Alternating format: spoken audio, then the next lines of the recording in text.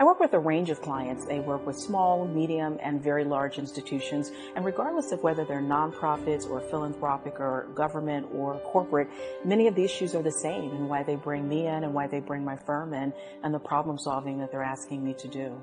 Tammy is really genuinely interested in helping people. You can tell that from every word she speaks. She really comes at leadership development from a unique perspective. She's got real world experience. She's got a lot of sensibilities about it. And I think her message is really important for anyone. So Tammy is a very inspiring speaker. She's probably one of the best speakers I've heard in a long time. Thank you so much, Tammy. So though we may be brought in for really different things, ultimately the clients I work with are really in need of organizational development. Sometimes that means look at their business model. How are they going to do what they want to do, pay for what they need to do?